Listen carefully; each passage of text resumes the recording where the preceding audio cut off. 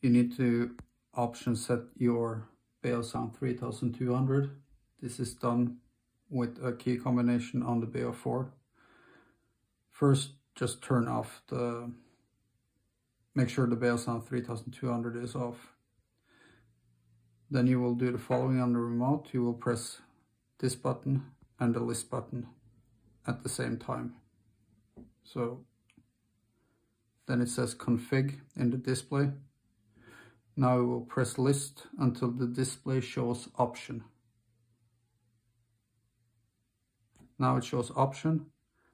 Then you press go or the center button here.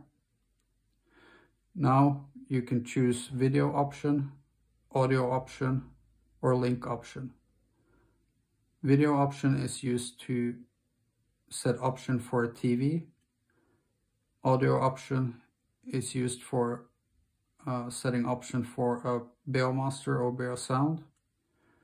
Link option is for option programming link units like the Beolab 3500. So press list until it shows audio option, and now you press button 2. When you press button 2, the red light on the Beosound 3200 will blink once, and now your remote should work.